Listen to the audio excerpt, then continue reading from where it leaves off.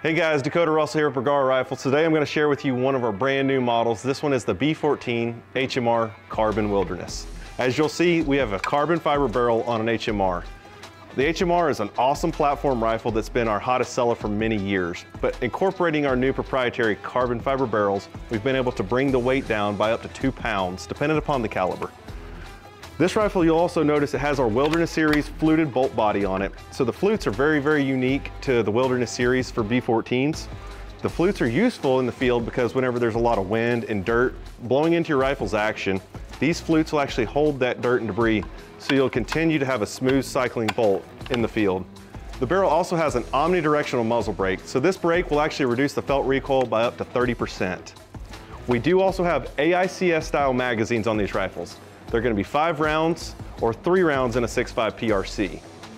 As all of our B-14 actions, this one's going to have a Remington 700 compatible for your optics base, so you can run your favorite optics base on the market.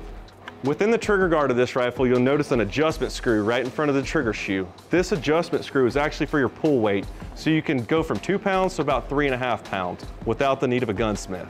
At the back of the stock, you'll find a comb height adjustment screw. By loosening the screw, you can adjust your comb height up or down to really customize the fit and feel of your rifle to the specific optic that you have mounted. On the back of the stock, you're going to find 1/4 inch length of pull spacers. You can actually remove these spacers and really customize the fit of the rifle to you. On the front of the stock, you'll find 2 swivel studs. You can actually run a Harris style bipod and a sling, or you can remove those and put a Picatinny rail and run an Atlas style bipod. The rifle is definitely coming in the hottest calibers in both short and long action. If you want any additional information, go to bergarusa.com.